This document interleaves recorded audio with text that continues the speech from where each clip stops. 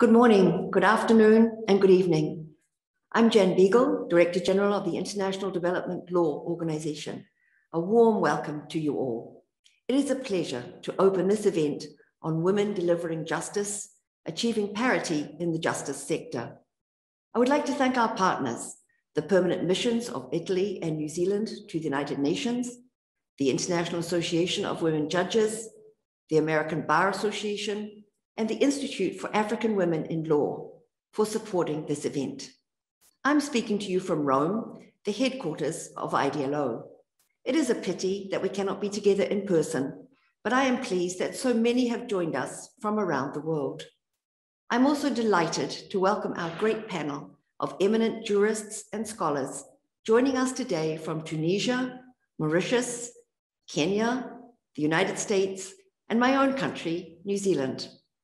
We could not have a better group to discuss an incredibly important and timely issue. The ability of women to participate fully and equally in all aspects of public and private life is both an inalienable human right and a fundamental requirement of inclusive and participatory governance.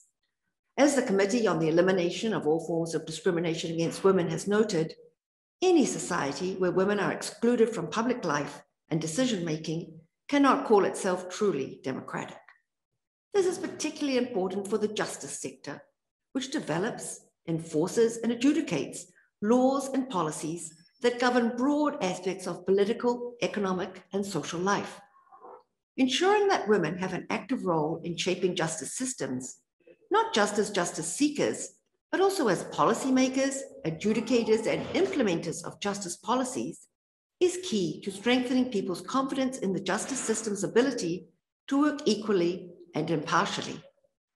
Women's participation brings a diversity of experience that helps ground the administration of justice in lived reality and makes laws and institutions more responsive to the specific justice challenges faced by women and girls. Around the world, women judges have made groundbreaking decisions that have transformed the way in which criminal justice has been viewed for decades, even centuries, especially in cases involving rape, sexual violence, and forced marriage, among others. Women lawyers have been in the forefront of campaigns to protect the rights of women, children, the poor, refugees, and other vulnerable groups. In traditional settings, or in cases of assault or intimate partner violence, women seeking justice are often more comfortable dealing with other women as police officers, judges, lawyers, and court officials. Women judges have led the way to ensure that the court environment is more accommodating for the full range of litigants, including, for example, extending special protection measures for trauma victims or providing facilities that increase accessibility for nursing mothers. That is why it is not only unfortunate, but also unfair and an impediment to development that women's participation in the justice sector, including in the judiciary, remains low. While in recent decades the number of women in the sector has increased, there continues to be a global gender imbalance at all levels. The International Court of Justice, established in 1945, did not have one female member until Dame Rosalind Higgins was elected in 1995. And out of 108 judges, only 4 have been women. In Europe, OECD suggests that women are close to reaching parity in lower courts, but that women make up only 28% of appeal court judges and 18% in high courts. The United Nations study on women judiciary in the Arab states showed that only 80 out of 12,000 judges were women, a representation rate of less than 1%. These figures demonstrate an egregious lack of parity, despite decades of commitments and declarations on gender equality. Around the world, a panoply of formal and informal barriers combine to keep women out of the justice sector and limit their ability to be promoted. These range from stereotypes and prejudiced attitudes to a lack of transparency in recruitment and promotion processes, or legal and social restrictions on women's mobility and access to finance, which can act as major obstacles. Given the compelling case for gender equality in the justice sector, Dismantling these barriers must be our collective priority, and the COVID crisis has made this clearer than ever. IDLO mainstreams gender equality throughout our work, but we also have focused interventions on addressing the specific justice challenges faced by women and girls. Enhancing women's representation and leadership in the justice sector is one such priority. This includes reviewing relevant laws and policies governing the justice sector. For instance, in Kenya, we partnered with the National Gender and Equality Commission and the International Association of Women Judges to conduct a gender audit of the judiciary.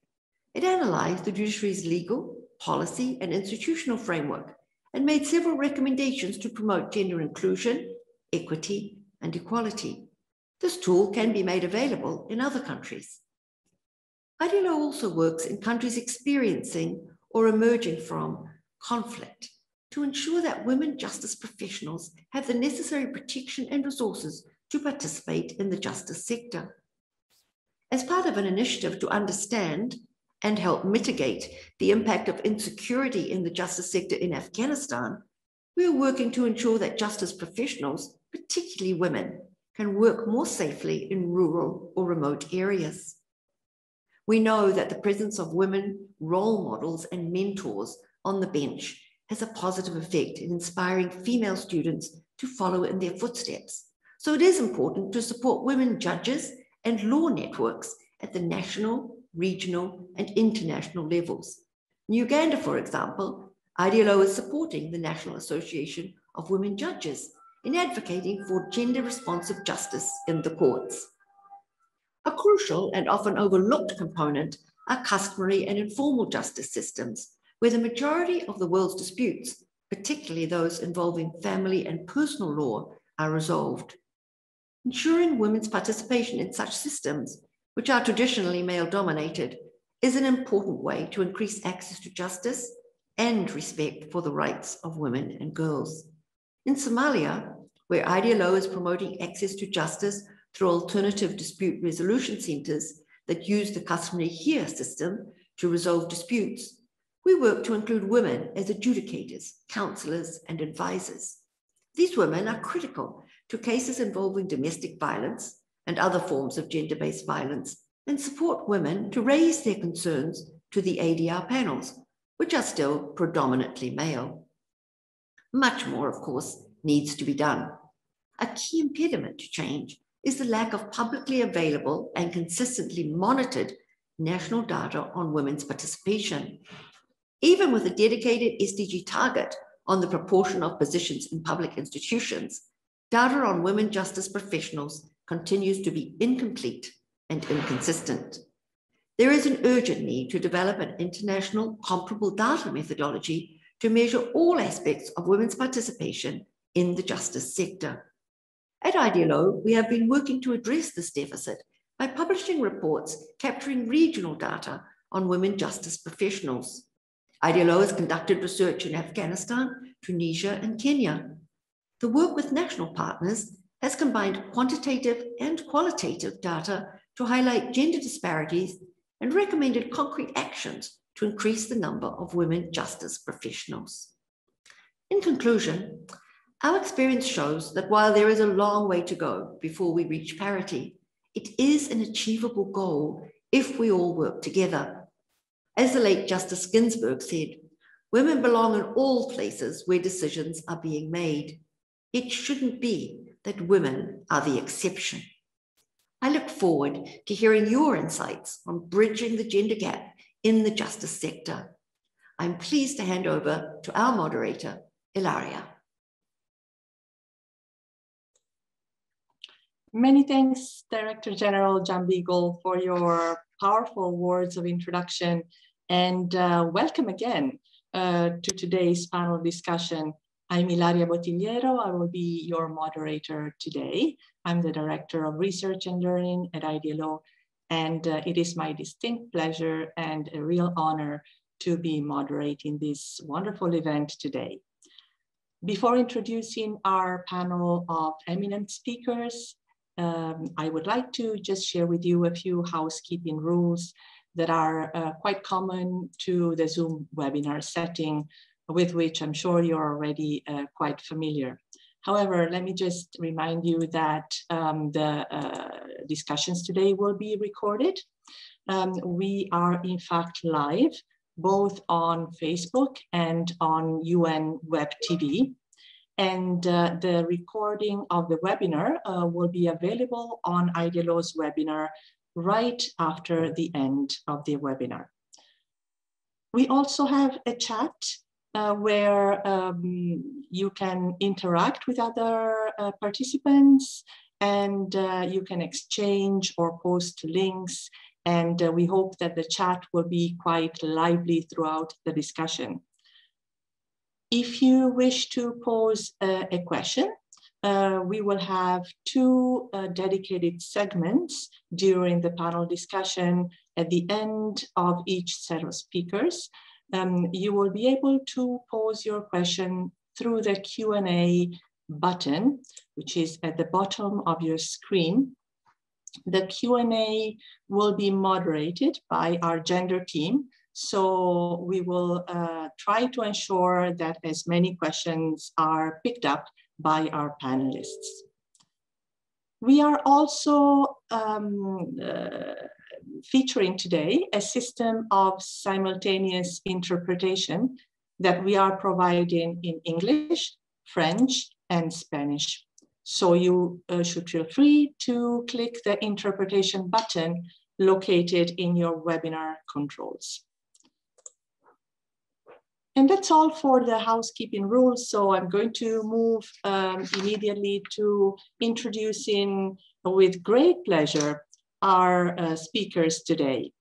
I will start with the first panel of speakers. So let me please welcome, it is a great pleasure to welcome Her Excellency Iman Al-Zahwani Huimel, who is the Minister of Women, Children and the Elderly of Tunisia. Welcome, Her Excellency. We also have with us the Honorable Justice Susan Glazebrook, Judge of the Supreme Court of New Zealand and President-elect of the International Association of Women Judges. A very welcome, Justice. And we also have with us the Honorable Justice Aruna Devi Narain, who is Judge of the Supreme Court of the Republic of Mauritius and Vice Chairperson and Rapporteur of the Committee on the Elimination of Discrimination Against Women. A very warm welcome. So today, our panelists will shed some light on the important question of women delivering justice and how can we really achieve parity in the justice sector. We are going to explore three broad areas. We're going to look at the challenges to gender equality in the justice sector, especially within the current COVID-19 context. We are then going to look at some broad directions for policy and programming to prioritize gender balance in the justice sector. So what can we do to prioritize and to do better in terms of ensuring gender parity in the justice sector? And we will also talk about data and recommendations for better research and analysis, especially to support the SDGs and Agenda 2030. So without further ado, let me please move into the heart of our panel discussion by handing the floor to Her Excellency Iman Al-Zahwani Huimel. It's a pleasure to have you here. The floor is yours.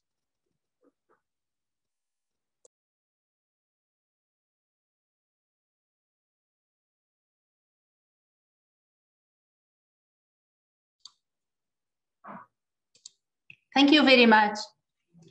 Mrs. Director General of IDLO, the Vice President and Rapporteur of the CEDAW Committee, the President of the International Association of Women Judges, the President of the American Bar Association, dear participants, good afternoon, everyone. First of all, I would like to thank the organizers of the side event held on the sidelines of the 65th session of the CSW and following the celebration of the International Women's Rights Day. Ladies and gentlemen, the participation of the women in decision-making positions, especially in the justice sector, remains a crucial topic to be debated, as we cannot conceive equality on access to justice and rights without the effective and equal participation of women. In Tunisia, women's access to justice was initiated by an egalitarian national and international legal framework and a progressive political context which allow the appointment of a first female judge in 1968 and in the Supreme Council of Justice SCG in 1986. In addition, according to the law establishing the Constitutional Court of 2015, an obligation to respect parity during election and the appointment of members of the court is required. As for the establishment of the SCG, Tunisian legislation has opted for good practices in terms of the presence of women in the council through the requirement of parity in the election of candidates of the same rank in the ballot. The legislation is a first in the world, and we hope it inspires other legislation in other countries. This measure enabled the presence of more than 56% the elected candidates. In addition, the percentage of women magistrates in the judicial order is almost 42% at the level of judicial justice, 52% at the level of financial justice, and 54% at the level of administrative justice.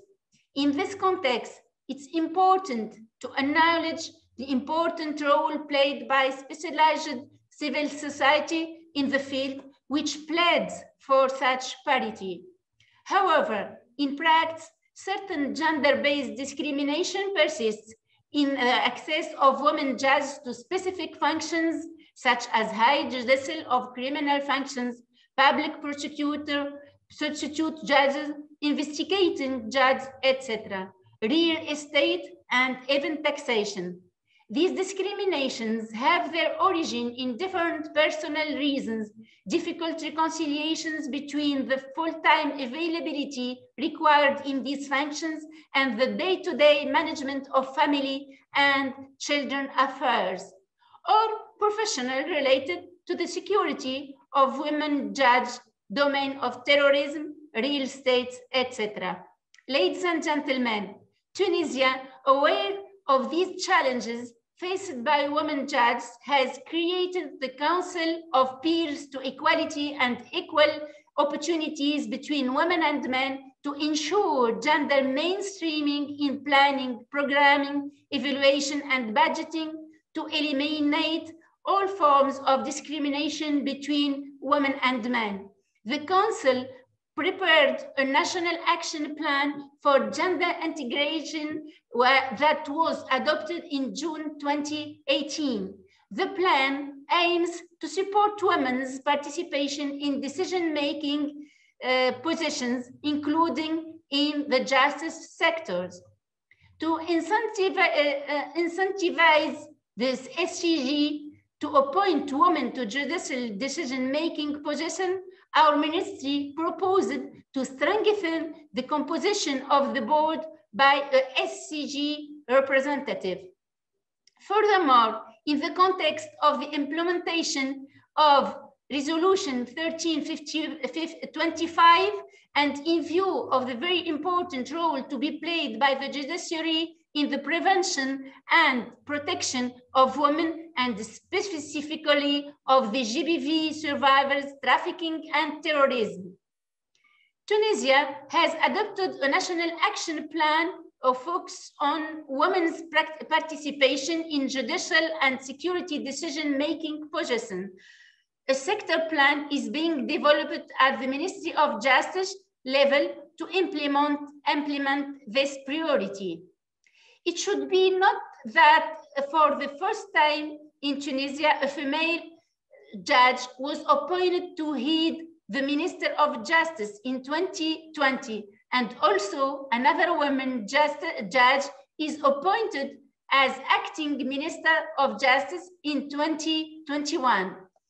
I am perfectly convinced that the consecration of an effective participation of women will necessarily impact the quality of justice, especially if it is associated with in-depth training of men and women judges on the good management of cases with the justice system, and if it is accompanied by good measures of accompaniment women before the courts. We would like to highlight that the presence of women in justice is not reduced to a number, but exceeds it for a culture of human rights during their judicial functions. In this perspective, female judges can meet the challenges of impunity against all forms of violence against women and ensure that litigants receive a fair trial. Moreover, our ministry is working with the various stakeholders in the justice sector to integrate the gender approach into judicial policy in our country. Ladies and gentlemen, in conclusion, I would like to reaffirm my personal conviction and that of the Tunisian government for equality of women and men in justice, as it remains a fundamental choice to change the perception of authority. Indeed, such equality helps to modify roles in society, to combat stereotypes and to eliminate discriminations. This side event is certainly an opportunity to exchange good practices and to appreciate the advances in the various fields.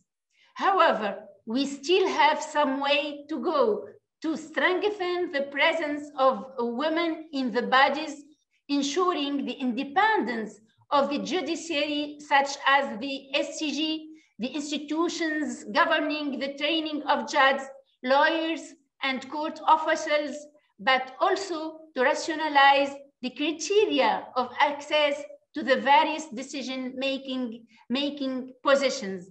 My sincere encouragement for our work, which I hope will be successful. Thank you for your attention. Many thanks. Thank you, Madame la Ministre, Her Excellency. It was a pleasure to hear from you and to hear about your personal commitment as well as that of the government to gender parity and to gender equality in the justice sector. It's very encouraging for us and important to hear that Tunisia is on a great path, really, and an example for other countries to ensure that gender equality is present in the justice sector. Thank you. I would now like to give the floor to the Honorable Justice Susan Glazebrook. And we're all very much looking forward to hearing your perspective, Justice. The floor is yours. E nā maria kura o te ao, e aku whaia, tēnā koutou. Mōria mai te arua me te māme ki o tātou mate. Mō te tokorua o ki hinga ki Afghanistan. Haere nā mate, haere atu rā. Tātou te hunga ora, tēnā tātou katoa. I have greeted you all in Te Reo Māori, the language of the Indigenous people of Aotearoa, New Zealand, and one of the official languages of my country. As is customary, I have acknowledged those who have gone before us. In particular, I acknowledge Judge Kadria Yassini and Judge Zakia Harawi, two of my sister judges from Afghanistan, who were gunned down and killed on their way to perform their judicial functions. Their deaths are, of course, a major tragedy for their families, their loved ones, and their colleagues, both in Afghanistan and globally. We mourn them. But of course, violence against public figures has wider implications, and those are very relevant to our topic today. The killings were part of a wider campaign of violence targeting public figures who support a move towards a more inclusive and fair society in Afghanistan. Women public figures have been especially targeted in an obvious attempt to intimidate not only women holding public office, but women generally. It is an attack on the very heart of society, the rule of law and equality. I pay tribute to and salute the courage of all those judges and public figures everywhere in the world who continue to perform their public service duties in the face of violence and danger, and in these times of COVID-19, the real risk of death by disease. This is not the time to discuss in detail security or other measures that may avert such tragedies in the future. I do, however, venture to suggest that ensuring the equal representation of and true equality of women in the justice sector is one of the most important measures. Protective not just of the safety of women judges through safety in numbers, but also protective of justice and equality more generally. Gender parity in the justice sector makes a number of important contributions to society, including, importantly, better outcomes. And it would be remiss not to mention the enriching contribution to judicial institutions and to society in general that is brought by other traditionally disadvantaged groups when they achieve judicial office. In the short time available, I can't cover all aspects of what's needed to achieve a truly diverse judiciary. So I thought I would concentrate on what I consider to be the false dichotomy between merit and diversity. On the one hand, there is the proposition that those selected to be judges should be the most highly qualified and capable persons in society. This is because the decisions that judges make have such significant consequences. It's therefore been argued that merit should be the only touchstone when considering judicial appointments. This, the proponents say, may in time lead to gender equality as meritorious women candidates emerge, but diversity should not be allowed to diminish quality. On the other hand, those advocating for diversity say that this is far too narrow a view. Merit is vital, but the judiciary also needs to be representative and hence diverse in order to serve the population properly. These proponents therefore argue that diversity should be seen as an element of merit, and on this view, diversity is intrinsic to and not secondary to merit. It'll be obvious that I subscribe to the latter view, but I go further and say that we need to challenge the very idea of merit as it is traditionally applied to judicial appointments. Merit is commonly perceived as an objective standard, but the reality is it is no such thing. The criteria to assess merit may appear neutral, but these criteria are based on those already thought to be successful in fulfilling the functions of the post and who are predominantly male. This results in the selection process unfairly advantaging candidates who are most similar to past appointees and to the selectors themselves. As such, rather than being a fair and transparent process that achieves gender diversity and other diversity, the merit-based system becomes a process that excludes women and other groups on the basis that they lack merit, but merit as defined by the current holders of power. And that leads, as Baroness Brenda Hale has said, to a judiciary that is not only predominantly male, but also pale and stale. These issues are exacerbated by discrimination, bias, stereotyping, and structural inequalities in society as a whole, including in the judiciary itself. And time does not permit to expand on those matters, but we all understand them.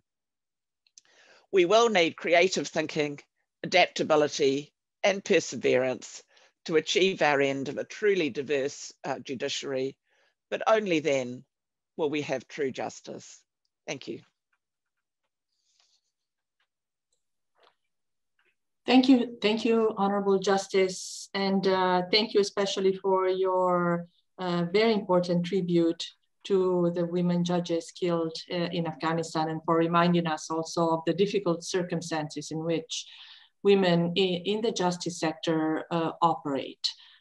So it's very important to reflect on that. And also thank you for your reflections on the merit-based structure, which of course is many times problematic for women. So I very much look forward to expanding on this point also during our broader discussion. I see already several questions coming up on this precise issue. So to be continued for sure. So it is now my pleasure to give the floor to the Honorable Justice Aruna Devi Narain, who in her capacity as Vice Chairperson and Rapporteur of the Committee on the Elimination of Discrimination Against Women. Justice, it's a real pleasure to have you here. The floor is yours. Thank you very much, Dr. Botiliero. Excellencies, my sister Judge Susan Glazebrook, fellow panelists, dear colleagues and participants. I'd like to start by thanking IDLO for inviting me to this very interesting panel discussion, which does build on its work on gender parity in the judiciary in Tunisia, Kenya, Afghanistan, and many other states. I commend its consistent and solid work in this area since its pledge to the UN General Assembly in 2012. And I also wish to congratulate Son Excellence Madame la Ministre for Tunisia's achievements with regard to gender parity in its judiciary. Now, I'm not supposed to present Mauritius as a case study today, but in the light of some exchanges in the chat box, I cannot resist flagging that we have, as at present, 16 women judges out of a total of 24 at the Supreme Court. That is 6.67%, or 2/3. Not too bad a figure, especially when you consider that 3 of the 5 senior-most judges are women. Women are very well represented in subordinate courts as well, and I'm very pleased to note the constant emergence of very promising and dynamic women at the junior bar. Sadly, however, there are only 2 women senior counsel, and this very low number of women hardly does justice to the talent, skills, and professionalism of women barristers in Mauritius, which in my opinion deserve greater recognition at that level. Before I proceed further, I should state for the record that whatever I say today binds neither the Supreme Court of Mauritius nor the CEDAW Committee. So following up on Susan's very interesting expose, I would wish within the very short time that I have to focus on gender parity in the judiciary from the point of view of CEDAW. And if I have time, I would like to briefly highlight some work done in this area by ERAW Asia Pacific, with which I had the honor and pleasure of being associated. So first, in relation to CEDAW, a reference has already been made in the concept note to Article 7 of the Convention, under which the CEDAW Committee presses in its constructive dialogues with state parties for the elimination of discrimination against women in public and political life. That allows us, as members of the committee, to ask for statistics on the number of women occupying judicial and quasi-judicial posts in the state party, on the appointment and promotion process, on any obstacles in the career paths and so on, and to make recommendations accordingly in our concluding observations, better known as COBs. Over and above the issue of gender representation in public life under Article 7, which is certainly very important, I myself like to link the issue of gender parity in the judiciary with the fundamental issue of women's access to justice, bringing in Articles 2, 5A, and 15 of the Convention as well. I find support for that from CEDAW General Recommendation 33 on women's access to justice. For those of you not familiar with our general recommendations, or GRs, they are the counterpart of general comments issued by the Human Rights Committee under the ICCPR. They are, in a way, our doctrine, just like our views on communications under the optional protocol or our case law. And I noted for the first time today that footnote 23 to the general recommendation mentions an IDLO report of 2013 on accessing justice, which is quite appropriate. You can, of course, find all our 38 general recommendations on our website, on the CEDAW website. Coming back to General Recommendation 33, it sets out the 6 very important components of women's access to justice: justiciability, availability, accessibility, good quality, provision of remedies, and accountability of justice systems. And under justiciability, the very first component, we make a recommendation at paragraph 15F that state parties confront and remove barriers to women's participation as professionals within all bodies and levels of judicial and quasi-judicial systems and providers in justice-related services. That is to take steps, including temporary special measures to ensure that women are equally represented in the judiciary, but also in other law implementation mechanisms as prosecutors, public defenders, lawyers, administrators, mediators, law enforcement officials, judicial and penal officials, and expert practitioners, as well as in other professional capacities. It should not be limited to only judges for the justice system to be an equal and balanced one. I need hardly add that the justiciability component would require more than a set number of women as judges. The whole judicial system has to be made more gender responsive, and male and female judges alike have to be sensitized so as to handle cases in a gender sensitive manner, while of course remaining legally sound, balanced, and impartial. Under accountability, which is another component of women's access to justice, at paragraph 20 of the general recommendation, we monitor compliance with this component by requiring the state party to collect data on the number of women and men in judicial and quasi-judicial institutions at all levels. And as you will be aware, indicator 16.7.1 of the Sustainable Development Goals also requires proportions of positions in the judiciary by sex and, of course, other criteria. We further make it clear in the GR that the requirement of equal participation of women at all levels should also apply to specialized judicial and quasi-judicial systems and to international and regional justice systems.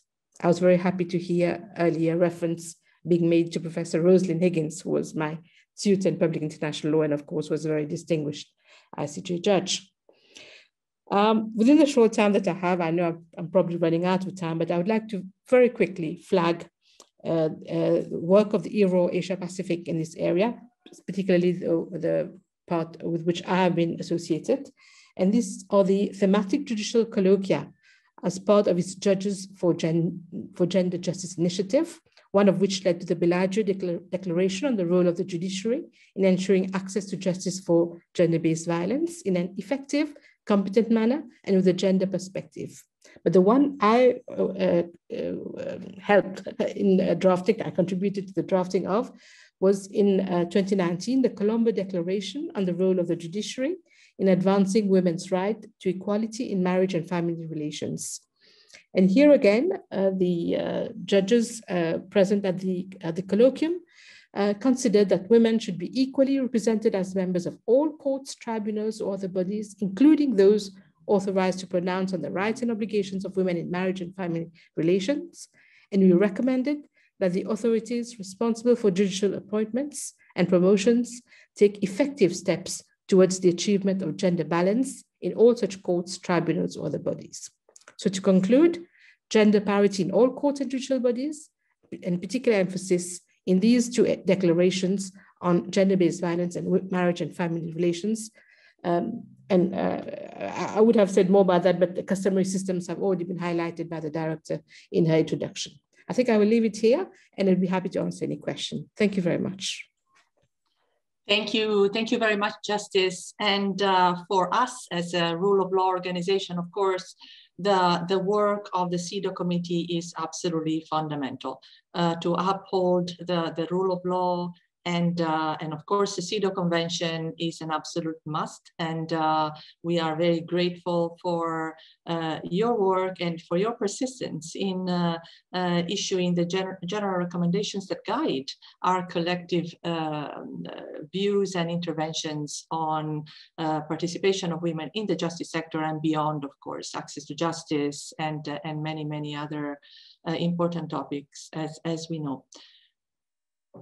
So we have now concluding the first set of speakers, and I see from the chat that many questions are coming up for our speakers. There is a lot of enthusiasm and a lot of interest generated for the issues that have been discussed. I have a question, as I suspected, on the issue of merit.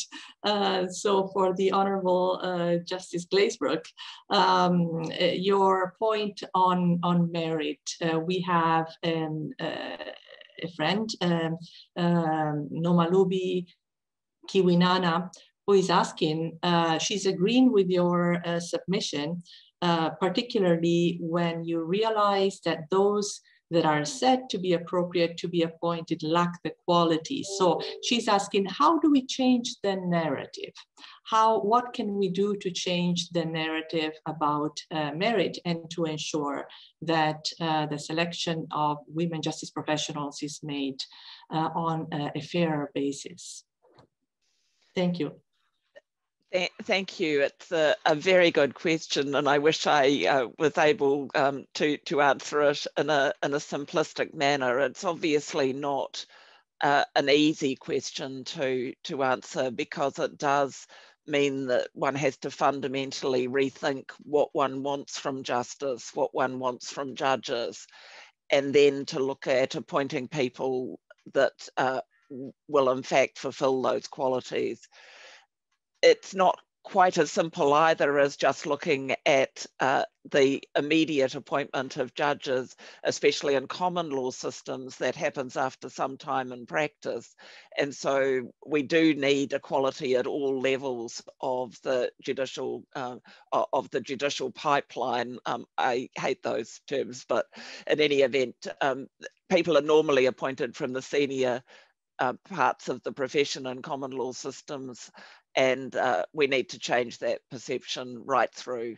In civil law systems, often there is equality at the lower levels, but promotion is difficult. And again, it's changing that perception of merit. And I would venture to say really changing how we deliver justice and what we think about it to make it truly inclusive for everyone. But not an easy question and not an easy answer. No, definitely, and thank you, Justice. I would move to perhaps a question who could be addressed to Justice Narain. We have a friend, Samira Ardalani, who is asking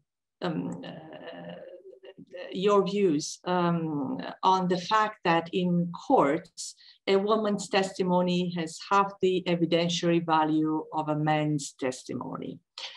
So is there some legal regime, international treaty mechanism, or what is the position of the CEDAW committee to hold such regimes accountable for not respecting equality and equal opportunities? I'm going to unmute myself.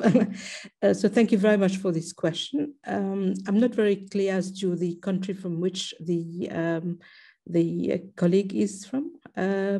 Which country is she from? I believe the colleague is from Iran, but I am not 100% sure. Which is not a state party to the convention, unfortunately, as far as I can remember.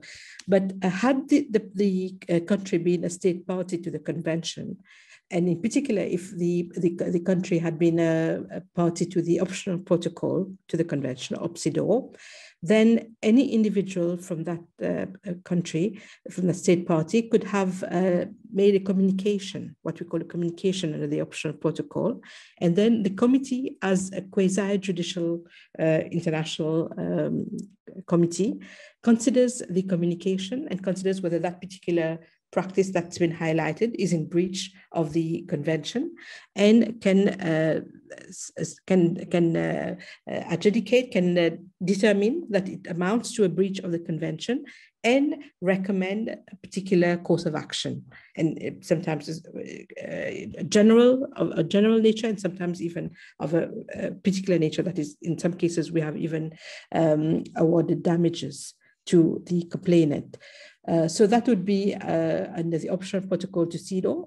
But even if that country is not a party to the optional protocol to CEDAW, but only a state party to the convention, then, as you know, state parties come before us and have constructive dialogues with the committee. And as part of the constructive dialogue, we can put a question to the state party and say, well, in your country, the evidence of women is not worth as much as the evidence of men, and we do not find any justification for that. And what do you propose to do about it? And then we will comment in our concluding observations on the response of the state party, and we will make recommendation again. And as you know, when the country comes next to be reviewed, we will ask the country again, what have you done on our recommendation? So this is the mechanism by which we would hold state parties to account. Unfortunately, it does look like this particular country is not the state party to CEDAW, so there's not much that the CEDAW committee can do as part of its the mechanism at its disposal. But of course, it can comment, like I can comment at an event like this one, that this is something that we do not feel affords women the equal protection of the law. It does not treat women at par with men in the justice system. So we definitely do not feel that this is in accord with the convention. Thank you. Thank you, Justice, and thank you for guiding us through the procedure, which is very important, because many times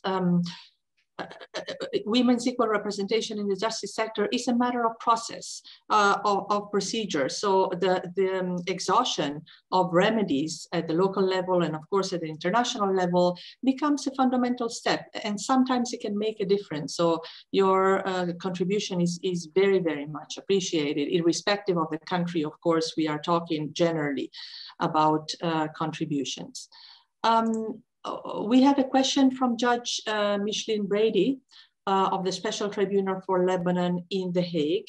Perhaps Justice Glazebrook, you could help us clarify this issue. Justice Brady asks, do you think that in some countries, women judges are still vastly underrepresented in top-ranking positions? And what could be the remedies? Yes, certainly women are underrepresented in top-ranking positions in the judiciary worldwide. I suppose the other side of that is sometimes when women are not underrepresented in the judiciary, we land up with a judiciary that is not as respected because it is seen as a female-dominated profession as being somehow inferior to other professions that are male dominated, and that is in itself a problem as well for obvious reasons, because if a judiciary is not respected and not seen as a good profession, then justice and the rule of law are not seen as important as in countries where that is not the case. So we have both sides of that problem. Again, the solutions are not easy. And I think, as I said, I think it does mean a fundamental rethink of what we mean by justice, a fundamental rethink of what we mean by the courts, a fundamental rethink of what merit is in this context. None of these things are going to be easy. They're going to take time, but they are endeavours that we just have to undertake. Thank you very much, Justice. Very much agreeing with your position. We have many more questions, but I'm afraid we have to move on also with our program. And I can assure the audience that we will have a second time, open time for discussions after the second panel. So please continue sharing your questions, and we will try to pick up as many as possible. In the meantime, please let me welcome our second panel of speakers, and of course, thanking our guests so far. So the second panel of eminent speakers is composed by Ms. Patricia Lirifo, who is the president of the ABA, the American Bar Association. It's a pleasure having you with us today. We also have with us Dr. Ruth Ora Odhiambo, the Dean of the Faculty of Law of Egerton University in Kenya. Welcome, Dr. Odhiambo. And we also have the pleasure of welcoming Dr. Jarpada Wuni, who is Associate Professor of Political Science at Howard University. So it's wonderful to have you here this afternoon. Many thanks for joining us on this panel. And without further ado, I would give the floor to Ms. Patricia Lirifo, the president of the ABA. The floor is yours. Thank you so much. And it's really an honor to be here with such distinguished panelists. Let me thank IDLO for convening this important discussion, and the American Bar Association is, of course, very proud to be a co-sponsor. As we promote the rule of law, the ABA has been dedicated to eliminating bias and securing diversity, equity, and inclusion in the legal profession and the justice system, including the full and equal participation of women. Inclusion means ensuring that women not only have full access to justice and equality under the law, but also that they are leaders within the legal community and the justice sector. We continue to miss the extraordinary leadership of US Supreme Court Justice Ruth Bader Ginsburg, whom UN Women honored on International Human Rights Day in December. Justice Ginsburg's path-breaking transformations of the legal landscape and her global legacy of championing women's rights and gender equality will always be with us. As Justice Ginsburg often highlighted, women are underrepresented throughout the legal landscape, from courtrooms to law firms, to mediators and arbitrators, to senior positions in law schools.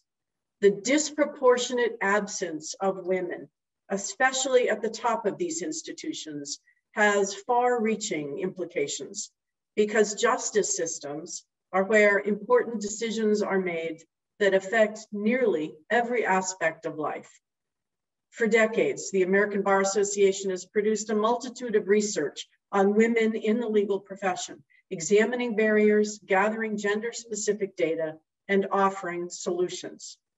The first report from the ABA Commission on Women in the Profession in 1988 was issued under the leadership of the Commission's first chair, then a practicing lawyer from the state of Arkansas named Hillary Rodham Clinton. It was a truly groundbreaking study, reporting that discriminatory barriers were part of the professional culture. It also noted that the anticipated significant increases in the number of women lawyers alone would not eliminate those barriers.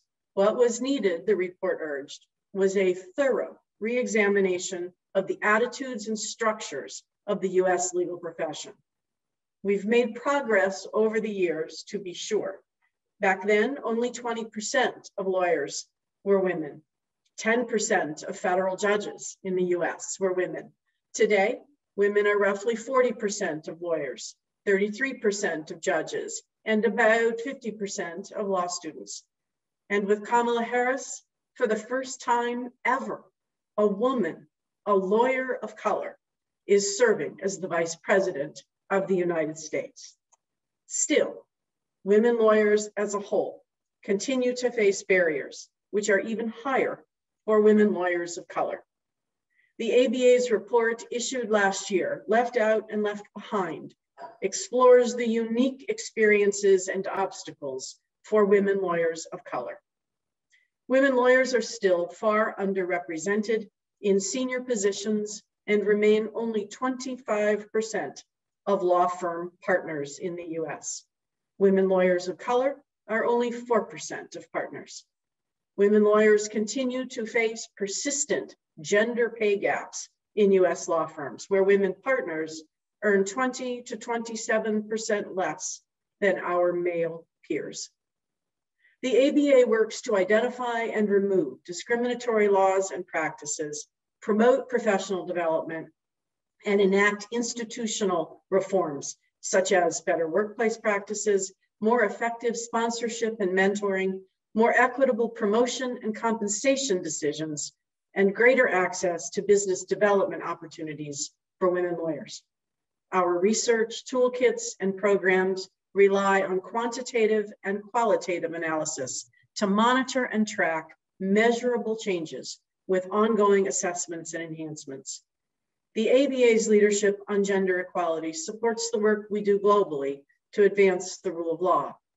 Since 1991, the ABA Rule of Law Initiative and its precursors have worked in more than 100 countries to strengthen legal professions and judiciaries.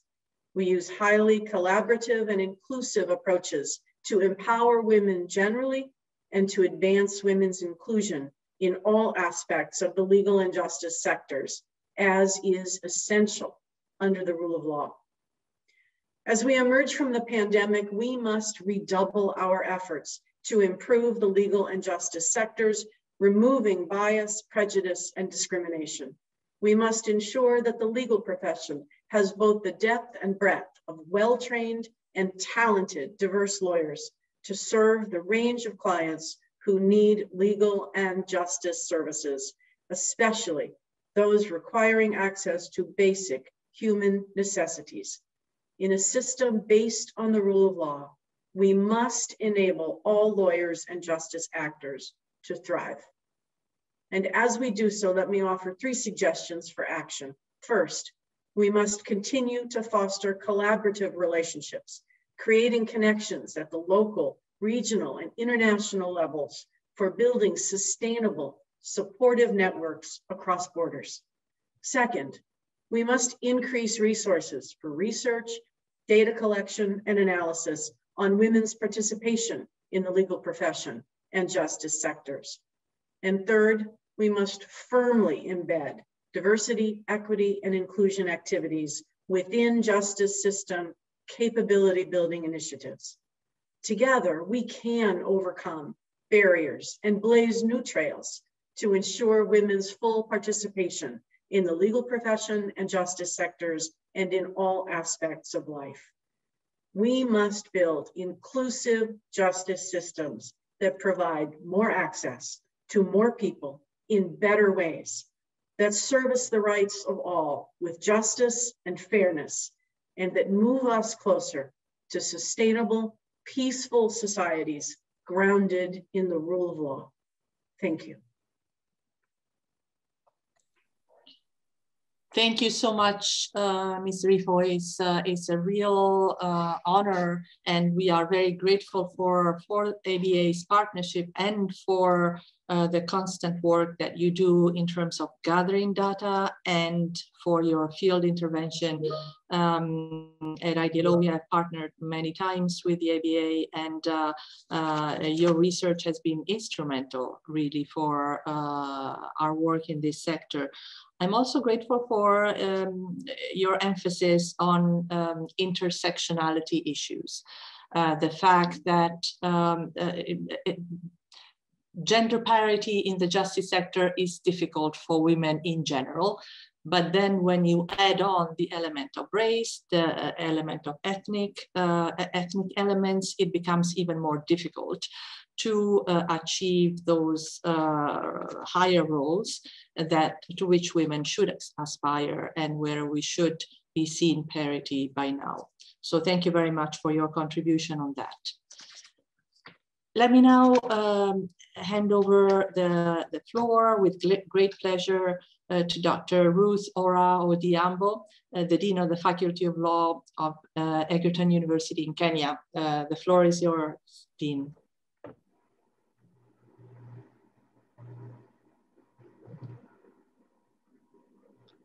I wish to thank IDLO, the organizers for this panel, to enable us share our thoughts and their experiences and how best we can increase women's participation in the justice sector.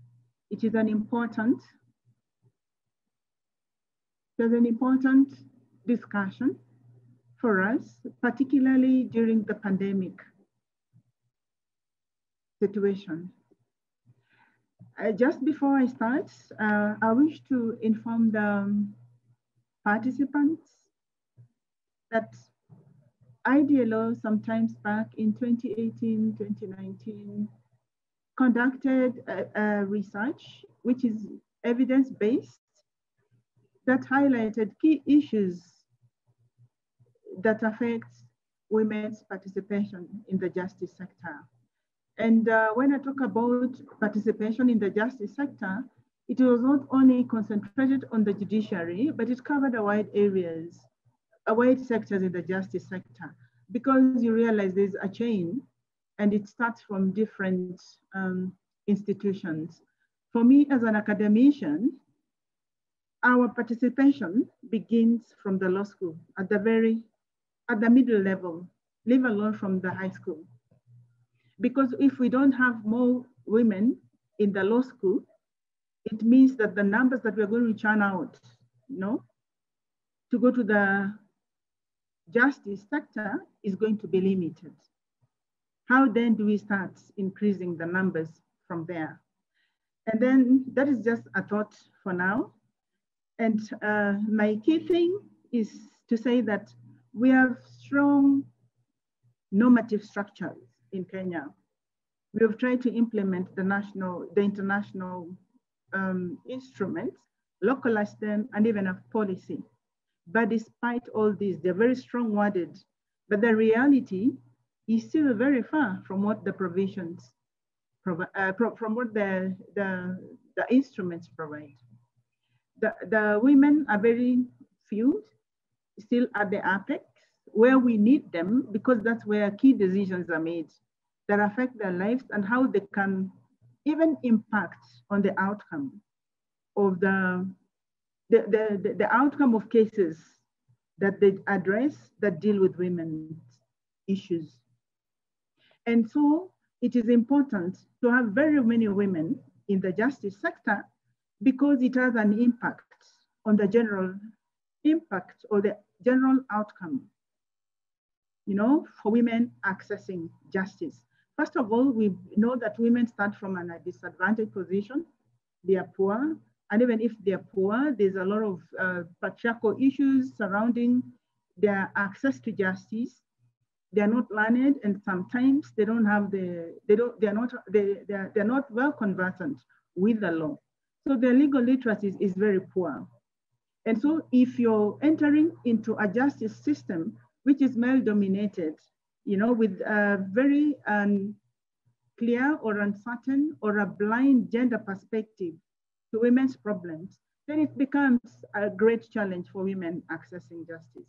And therefore, it is very important not only to have women participating as judges, but also empowering women to understand that they have rights, and these rights, they have avenues where they can be addressed. Okay, and that's to just highlight some other things that really happened that we really need to know.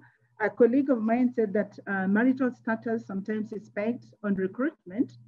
I think that is something which we should not, at this point or in age where we are rich development, should be a thing of the past, because there is the issue of equality regardless of the status, whether political, sex, pregnancy, and all that should not apply. So we look at marriage as something, as a status, that must be important for someone to be recruited is a problem. That notwithstanding, in Kenya, we have very expressive constitutional provision, very explicit, that outlaws discrimination on all spheres, on all grounds across the board, whether on pregnancy, political affiliation, marital status. We're supposed to be treated equally. But we just know that even though the law provides, and it gives us a framework so that if there's a violation, we have a fallback position, to address, but they still affect us. So if you expressly make it in your law that marital status is a condition to you as a stepping stone to getting to employment in the justice sector, especially for judges, then you are limiting the numbers, which is already problematic to get to that level. And then of course, there's a lot of sexual harassment at the workplace. Not even at the workplace, even at the university where I teach, you occasionally have problems with female students having problems with the male lecturers. They say you have to meet at a particular time beyond class at 7 p.m. And if you don't comply, sometimes it affects your grade. Now, how do you expect such a person to get to the next level when you know that when someone is sexually harassed, the psychological effects that come with it? They can also be affected to the level where they can't continue with their studies. So you are actually jeopardizing the life of that person. So when we normalize these things and it is not properly addressed at the academic level, then we are also limiting the numbers. And even as we go to the judiciary, because we made sexual harassment, we normalized sexual harassment at the university, our female colleagues, then when they sexually harassed at the workplace or the justice sector, they say it is normal because there's no one properly addressing these issues. And this is a key thing which sometimes we ignore, but it's really important. And then the issue of networks and mentorship. This hasn't been refined and I really don't want to repeat it.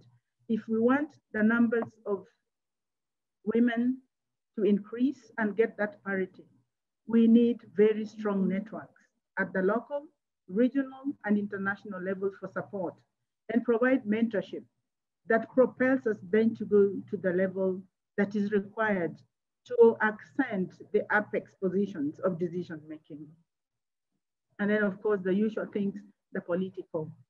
Sometimes we lack the political goodwill, or it is there, but sometimes the people who are actually implementing do not reflect the political will of the state that wants to promote gender equality. And some key things, which is very common, which also we are not, like, we need to address. COVID affected girls in different ways. And especially girls, we have a lot of girls who got pregnant in the course during the pandemic. And that means their education is affected. When the education is affected, you don't expect these girls to attain the grades that they need to go to the law school. And then by extension, then you limit their entry points to the law school and then also to the justice sector, because the entry points are very competitive. So you have already something pulling them back, it becomes a problem. And because some of these challenges are very common, I think I'll just to maybe highlight some of the solutions. Because of time, I need to respect the time of told 65 minutes, is that we need to do a lot of awareness creation.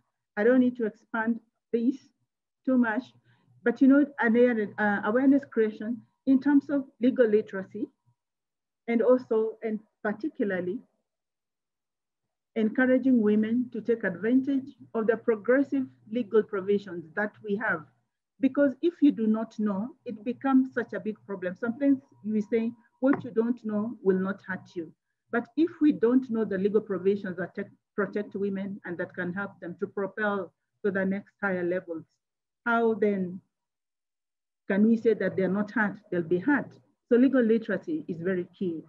And then other than creating awareness on the progressive legal provisions, we really need to confront, the stereotypes, the traditional stereotypes that is associated with women, so that even if you're at high level, you're a judge, but for our brothers, our male friends, they still see us as women, and they try to make us, they try to belittle us, or we have to apply ourselves, or we have to be very aggressive, overly aggressive, to prove a point, and that needs to change. And that can only change when we have a narrative that is amplified from national to regional to international level to send a message. And then, of course, the issue of progression of promotion is a problem in the justice sector. Whereas a colleague of mine said in the law firms, that is very problematic, because I also have a chance to practice. We find that female lawyers are employed at very lower levels compared to the male colleagues, and their salary will be lower. Tough cases that would make them to be famous or to be known are never given to the females. They're given only to the male colleagues. How then do we publicize, the good skills that our female colleagues have? So we need to encourage this proper career progression, proper promotions, and try to eliminate sexual harassment, because it cuts across the board even in the law firms. And let us emphasize on meritocracy and nothing else. And then, of course, we need to continuously do gender audits. Without any gender audit, we'll not know the problems, because sometimes you go for meetings and you are seeing so many women, but you don't want to know what type of women. Like, we have so many women at the lower level in the judiciary, at the magistracy. They're more than the males. But as the graph goes up to the higher decisions, like the courts of record, they're very few. We are lucky now, maybe we have one female appointed as acting Chief Justice, but we're looking forward to getting a Chief Justice that is female, the first one in Kenya.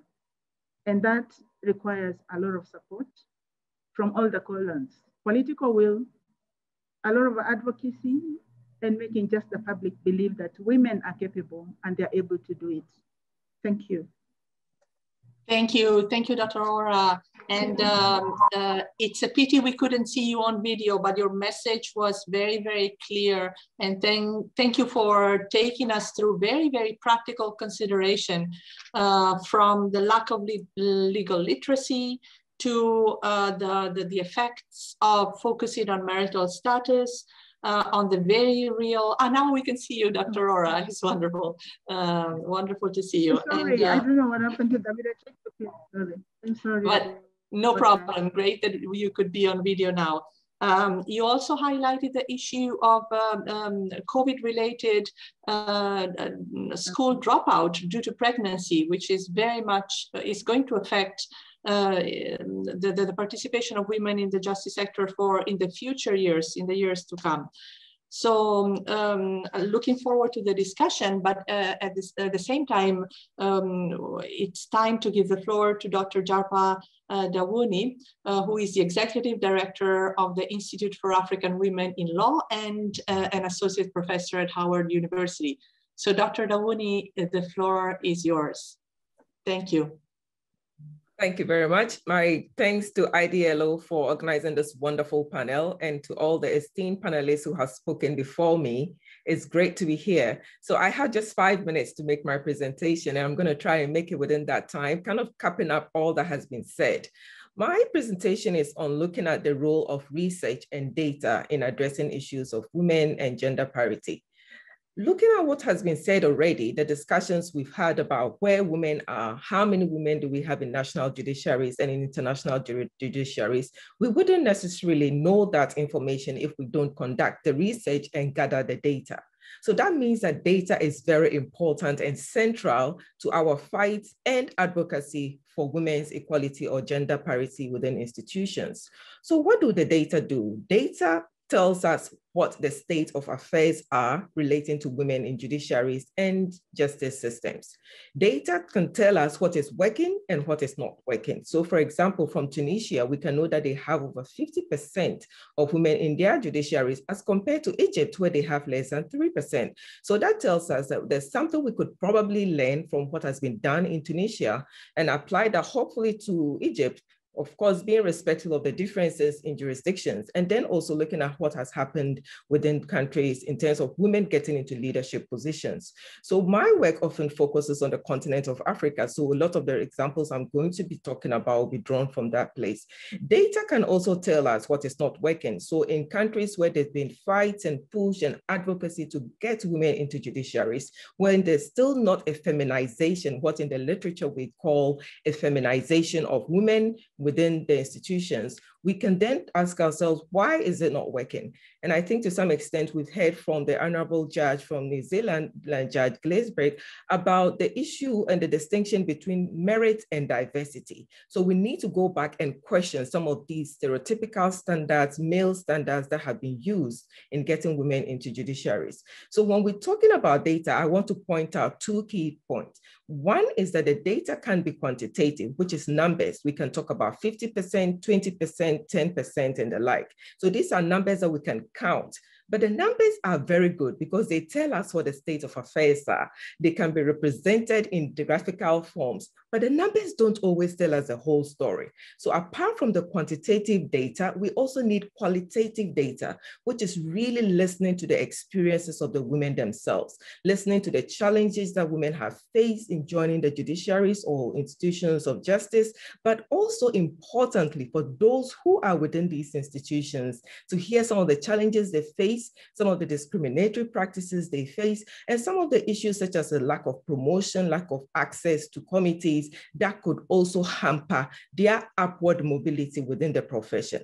So for example, we heard about the IBA showing that even though there is a feminization of women within the legal profession in the United States, when you look at it from an intersectional perspective, you disaggregate the data, as what we're trying to do now with SDG 1671, is that there may be that women are going up within the profession, but that if you look at it from the perspective of race or disability or other forms of categories that women embody, we find out that women are not all the same. So in as much as the data may tell us something, disaggregating the data, very important for us to understand the lived experiences of women from an intersectional perspective and how that can help us better address the challenges that women face within the professions. So what are some of the ways in which the data and research can help us? The data can pinpoint loopholes, the data can pinpoint success stories, and the data can also pinpoint some of the new issues that we may need to address within professions.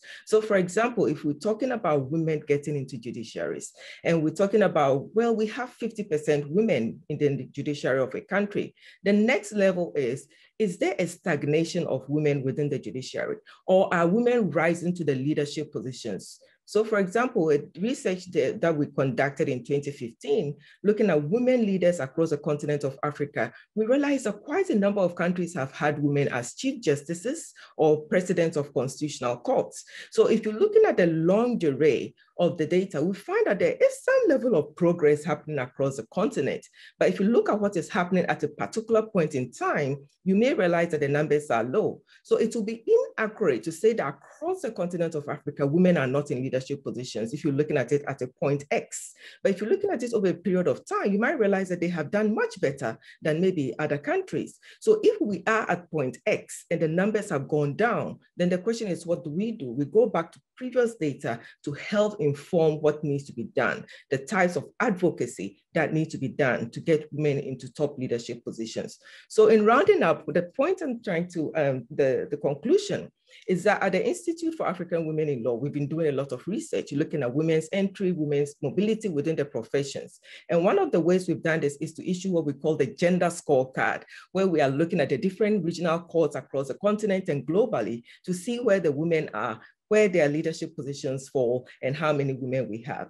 And we can continue to do this through partnerships. So apart from what we are doing, we are also looking at some of the solutions. And IDLO has done a great job in providing us with data, research in the justice sector broadly. And as institutions located across the continent of Africa and also across the world, the best way for us to have that quantifiable data is to build partnerships, to promote research from regional perspectives, sub-regional perspectives, and global perspectives. So through organizations such as UN Women, IDLO, the International Bar Association, the International Association of Women Judges, the Institute for African Women in Law, we can come together to promote the research that is disaggregated, intercategorical, intersectional, in order to understand the different issues that different women located in different countries, in different positions are facing, and to have concise and precise recommendations, but being mindful of the differences that exist within these groups. So I end up here on this discussion here for the sake of time, and I look forward to any questions that may come. Thank you for listening. Thank you, Dr. Davuni. And from my perspective, this is music to my ears as a director of research. To me, the importance of data, especially locally collected regional data, national data, can never be underestimated. And this goes hand in hand with partnership, of course. So it's wonderful to hear it from you, from a specialist in the sector, but also a person with really hands-on experience at the local level. So thank you for your contribution. Now, just looking at my watch, we have several questions coming in. So I would like to give the maximum time for discussion. We have another 10 minutes or so. So we have a question, and perhaps Ms. Trifo, you could help us answer a question or a concern from Chief Justice Rebecca Martinez from the Texas 4th Court of Appeals, who became the first appellate court in the country to be comprised of all women. Justice Martinez agrees that women-dominated courts are viewed as inferior, and while we work twice as hard and achieve the highest efficiency and productivity, what more can the legal community do to work towards parity of the perception among judges, regardless of gender or race, and to increase the public's confidence in the judiciary as more women become judges? So what can we do to increase really the confidence in having women judges on the bench? Thank you. It's a great question and an important question. And we've had, at least in the United States, we've had so few women-dominated courts that we don't have a lot of experience to bring to bear on answering the question. In my state, we've had a number of women who have served as Chief Justice here in Arizona. Other states have yet to have a single female Chief Justice. So I guess I would say that the continued progress of women in the judiciary will, over time, help itself, right? That we will have more experience with women serving in these roles, and over time, we will become more accustomed to it, and therefore it will be less unusual. But it is clearly a continued fight and effort. And every woman lawyer, in my view, has a responsibility, so does every male lawyer, to stand for the rule of law in which we say that all persons are treated equally. And therefore, all persons, male, female, non-binary, should be treated equally as jurists as well. Thank you. Thank you very much for your comment on this. We also have a question from the Honorable Justice Shonga of the High Court of Zambia. And perhaps, Dr. Ora, you could help us address this question. Justice Shonga says that we need male champions to change the male spouse partner mindset, and that in some jurisdictions, female lawyers and judges have opportunities, but face challenges from their spouse and partners who believe that this career actually makes the woman disrespectful or feel superior, and therefore women feel forced to choose between a profession and a relationship. This is actually a very true reality in many cultures. So here we're talking about the influence of cultural stereotypes on the career progression of a woman who wants to become part of the justice sector. So what would be your take on that, Dr. Ora? Okay, the male champions can do a critical role because we realize that gender equality cannot be achieved with women alone, because women are not the problem. The problem comes from our male counterparts. So if we need an effective strategy, we need to involve them to achieve the results that we want. And I will, for example, in Kenya, the Women Judges Association have two male judges. They are not women, but because they believe in the cause, they are honorary members of the association. So maybe if you start, okay, that is too few, but it is still an entry point to signal to other men that we need to support our women, because after all, when there's gender equality, we all benefit. Then when we go at the home level, I know where people have to make sacrifices. For example, when you talk about training and promotions in the judiciary, you have a family and a husband who is very patriarchal. He will tell you to choose between the children and the profession, because he'll ask you, the first question he'll ask, who are you going to leave the children with? But if it were him, that question cannot arise. He'll just pack his bag and leave.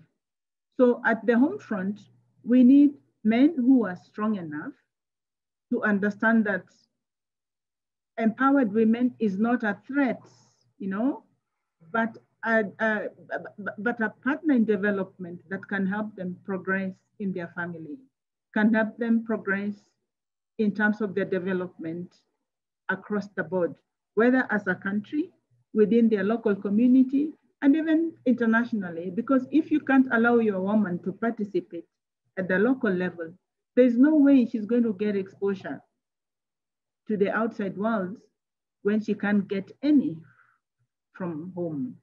And this requires a lot of diplomacy and a very pragmatic manner of getting our male counterparts to understand what gender equality is, because for them, when they see gender equality, they believe it is a fight against them, which is not the case. So we need more men as female champions, because when they speak to their fellow men, they're able to understand and know where they're coming from and listen, because it is not so much of a threat to them. But when it comes from a woman, they see the word and the messenger, and they may not listen. So we need more male champions to recruit others, become more ambassadors for us to get this level to the gender parity that we need. Thank you. Thank you, Dr. Ora. And it's a pity we need to close this discussion. It has been so interesting, and I have truly enjoyed it. And I hope you have as well. So first of all, let me thank you. all of our distinguished speakers. It has been a pleasure to have you on the panel today. Your insights are of extraordinary value for us and for the overall discussion on achieving gender parity in the justice sector. I would like to thank all the attendees. We had so many participants. Please continue to stay in touch with IDLO. This is, of course, it's something that we need to do together. So the networking and the close relationship and collaboration among all of us is really fundamental for the cause. I would like to invite all of you also to join our next event, which will be held in the context of CSW next week, on the 24th of March, Wednesday. So this is on the elimination of discriminatory laws. So another very, very important topic for gender equality. But with that, and on behalf of IDLO and my Director General, Jan Beagle, thank you so much for being with us today. It has been a great pleasure and an honor. Have a wonderful continuation of CSW, and goodbye, everyone. Thank you.